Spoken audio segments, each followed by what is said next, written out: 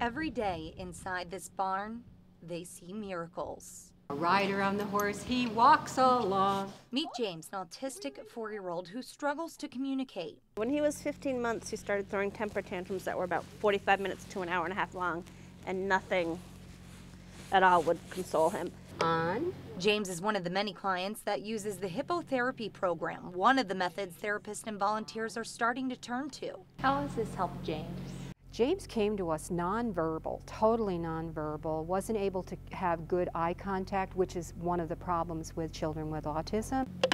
Through the program, autistic children like James learn different exercises to better their everyday lives. Even today with James, I think I've only worked his lessons a few times, but just seeing the progress that he's made, and when he said elephant. Elephant! Yes!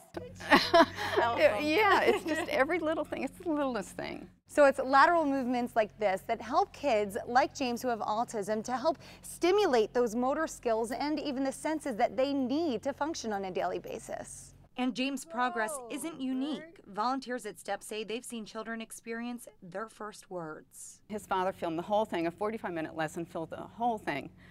And at the end, we took him down and we said, "Do you want to say bye to Bert?" And he actually looked up at him and said, "Bert." And his father dropped the camera.